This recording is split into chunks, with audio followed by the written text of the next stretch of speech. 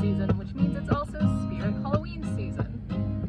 And Spirit Halloween Clearance Tag was the first song, poem, thing I ever did and published online. So, this is that. A couple years later, where Halloween Express turned into Spirit Halloween, which is nuts, because that's the building inside of which I filmed that music video. So anyway,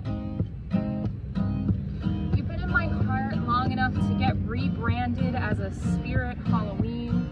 Memories fogged over with overpriced smoke machines. Hallways of costumes are scattered about with mismatched props up on display, only for them to be gone the very day after the celebrations are done. Fake blood stains my hands as I reach out to see if there's just a chance.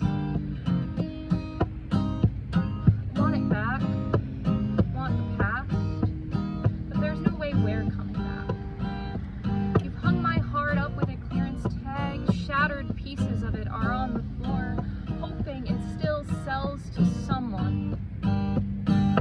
Someone who'd see the broken pieces and see that there's something more. To see a future that I can't as I lay fractured on the floor. Abandoned. Just a simple clearance tag in an abandoned store.